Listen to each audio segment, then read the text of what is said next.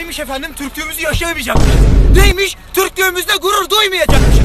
Ulan soysuzlar, ulan vatan hainleri. Siz görüyor musunuz lan benim Türklüğümü nasıl yaşadığımı? Ahlaksızlar, şerefsizler. Yürü gidin lan bu...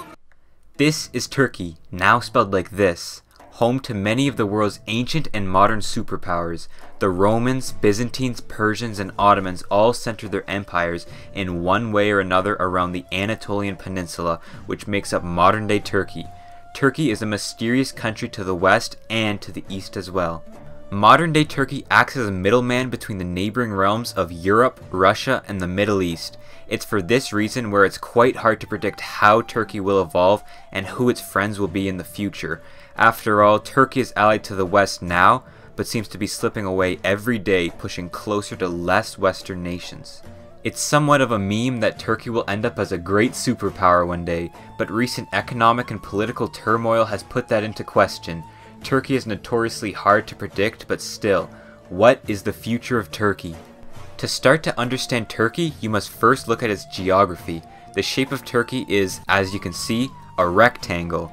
It's a little symbolic of the direction trade and goods have flowed throughout Turkey historically, if you use your imagination. What is not in our imagination though is when you zoom out, you can see who the trade flowed by. On Turkey's west is Europe, and on its east is the Middle East, South Asia, and way out there, China. Turkey's position as the middle of the Middle East has historically made them the middleman in global trade, like during the Silk Road era, and as the middleman, it is easy to get rich and expand your influence outwards. Something else though has made it fairly easy to expand outwards: the physical makeup of this peninsula. A topographic map of the region shows Turkey is bounded on its east by the Armenian highlands, with the Pontic Mountains to the north and the Taurus Mountains on its south. Along with the Black Sea, Aegean Sea, and Mediterranean Sea surrounding it, this leaves Turkey in an extremely defendable position with a hilly, semi-arid interior to build a civilization. Of course, this also means if any invaders can break through the natural defenses, it's pretty easy to take the rest of the country, which has happened plenty of times throughout history.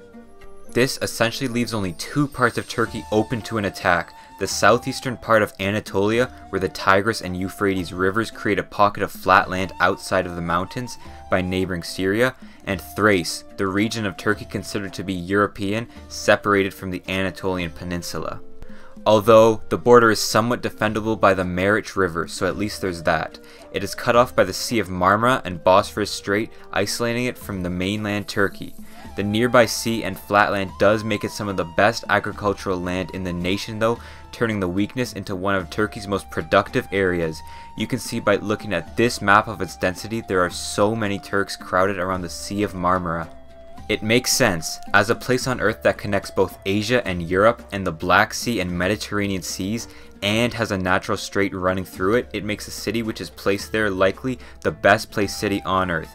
This has proven to be the case, 15 million people can tell you, as Istanbul, currently sitting in its place, is the largest city in Europe or the Middle East depending on where you put it. Essentially, whoever was in control of this city could control trade between the entire region and make themselves a world power. This is a power Turkey has not forgotten. Geography has blessed Turkey into making it a trade-based world power, and it has worked multiple times in the past. Can modern Turkey live up to the former rulers of Anatolia? It's important to remember that Turkey and the Turks living there are not an ancient people group. There were ancient cultures in Turkey, and it's very likely the first civilization on Earth sprung up in modern-day Turkey, but the Turks who live there and their culture is only around 1,000 years old, which sounds like a long time, but Turkey has a 10,000-year-old history, so the latest owners are fairly new. And it's important to note this because unlike in neighboring Greece, whose people have lived there since the ancient era, the people living in ancient Turkey were replaced multiple times. Let's go through some of the replacements that have happened through Anatolian history. The first recorded peoples who lived in Anatolia were the Hattians and Hurrians, eventually replaced by the Hittites in 2000 BC. The southeastern Hittites were pushed out by the Assyrians, rivaled by the kingdom of Van to the north. The Phrygians replaced the Hittites in 1200 BC, followed by the Sumerians in 700 BC. It was around this time when the Greeks settled the western coast of Anatolia. Persia decided to invade in the 6th century BC, followed by a fight by the Greeks, and later Alexander the Great conquered the peninsula. Anatolia was turned Greek and was the first major area Christianity spread to under Roman rule. Later, Rome split in two, with the eastern half becoming the Byzantine Empire centered around the peninsula. This lasted until the 11th century.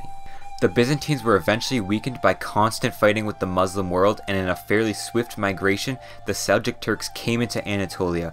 It was now when Turkey turned Turkish and changed from the Christian to the Muslim world. The Seljuks were then destroyed by the Mongols, who just wanted to conquer everything in their way.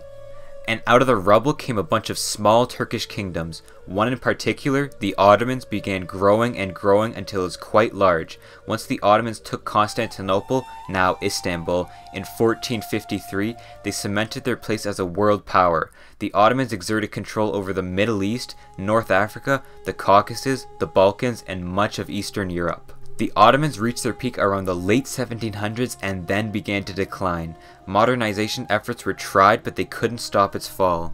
It didn't officially end until they ended up on the wrong side of World War I and were officially split up along arbitrary lines. While the peninsula was controlled by the Allied powers, a Turkish national movement headed by a man named Ataturk successfully drove away Allied forces through a war of independence. Ataturk became the first president of the new Republic of Turkey and liberalized the nation to a secular and modern state. Since then, there have been a couple of coups dealing with terrorists, the joining of NATO, and a liberalization of the economy to grow closer to Europe, which brings us to the modern day. I know that this is an extremely broad history of Turkey, however it deals with 4,000 years of history. What it shows though is that the Anatolian Peninsula has been replaced before by multiple people groups. I'm not saying that it will happen again, but I am saying that Turkey has historically been vulnerable. Why should that change? If the geography shows that Turkey is destined to be a major world power, and its history shows that its power comes in waves, what do its people and economy show? Turkey currently has 85 million residents, yet by 2060 that number will grow to 97 million and then start falling. This is a decent growth. 12 million in 40 years will not put too much stress on the country, and it will likely not destabilize the country. The new people will make new jobs, new production, and new money to turn Turkey into a major regional power if it already isn't today. And with a median age of 31.5 years old, Turkey is neither too young nor too old to make significant gains within the next couple decades. But it is worth noting that Turkey's growth is not even. The fertility rate in the East is much higher than that of the West. This is because the West is more urbanized and developed than the East, and it will be a focus of Turkey to balance the development throughout the country in the coming decades. Having an eastward population growth wouldn't be too bad, as it is the least populated region of Turkey. However, there is a problem. The East is not full of Turks. It is inhabited by Kurds. The Kurds are a large non-Turkish ethnic group making up around 10% of the total population, mostly concentrated in the East. For many years, the Kurds have fought for independence from Turkey, and for years Turkey has denied it. It is absolutely not in Turkey's favor to lose a huge chunk of their country, especially in its most naturally defended part. But as the population of the East grows, so too will Kurdish separatism, likely resulting in even more turmoil in the East than there already is. It is uncertain whether this growth in population will boost the Turkish economy or cause political upheaval. It will probably end up being a combination of both. And the economy of Turkey sure looks like it needs a boost too. In general, the Turkish economy has grown at a tremendously fast rate, but in the past decade has fallen quite dramatically. Let's take a look at the overall economy first though. Turkey has the 20th largest economy on earth with a GDP of around 800 billion US dollars, or around $10,000 per capita. It is a newly industrialized country and an emerging market to foreign powers. 21% of the labor force, though, still works in agriculture, consisting of only 7.5% of GDP, whereas the other 80% of people and 93% of the economy is made up of industry and services. In particular, manufacturing plays a key role in the development of Turkey, making products like automobiles, trains, defense products, and steel. Construction has also been a big part of the nation's economy. But services account for most of the economy, mostly made up of finance, communication, tourism, and transportation. After all, they do link the West and East together. They might as well transport their goods too. Yet, in recent years, this economy has been in decline. During the last decade, its GDP growth rate has fallen from around 7% to 1 or 2%, and that was before the pandemic. Although the GDP didn't actually fall during the initial wave of COVID like many other nations did, it was still much lower than what the nation had seen. The migrant crisis of Syrian refugees fleeing from the Syrian civil war first caused economic panic in Turkey. Turkey had and still has the most refugees out of any nation on earth living in it, and they needed to integrate around 3.6 million Syrians into Turkish society, or at least keep them in until Syria became stable again. The wave of refugees coming in caused economic slowdown as they needed housing, food, and jobs for them. This caused an initial rise in the Turkish unemployment rate that has continued to rise to this day, but Turkey figured it out with the help of a deal made by the EU, and now only 2.5% of Syrian refugees still live in refugee camps. The other big economic crisis is a political one. The Turkish lira, the national currency of Turkey, has lost its value at a crazy rate. 10 years ago, $1 was worth about 2 Turkish liras. As of January of 2022, $1 is worth about 14 liras. That's a 7 times increase in only 10 years, and it has caused the country to panic. Along with the other issues of falling GDP and rising unemployment, the falling currency rate is causing inflation to rise, borrowing costs to go up, and it's becoming much more common for people to default on their debts. When a currency is depreciated, the best thing to do is to raise their interest rates on borrowing money so people will take out less loans. However, Turkey doesn't do that. Instead, Turkey has actually lowered interest rates from 19% to 14%, causing this crisis to blow up even more than it should have. And the Turkish government seems to double down on this policy, firing many top officials who try to raise interest rates or report statistics to show the problem. It's unclear whether Turkey will continue to take the low interest method and keep having its economy essentially be ruined, or whether Turkey will raise the interest rates and try to resume their tremendously fast growing economic status. Let's summarize so far. Turkish geography is good, Turkish history is iffy, its demographics are great other than a certain part, and its economy was doing amazing until the last decade, but we still have one more thing to talk about: Turkey's friends, or partners, allies, enemies, and neighbors. Turkey is at the crossroads between the energy-rich East, areas like Arabia, Iran, and Russia, and the major consumer markets of the West, mainly Europe.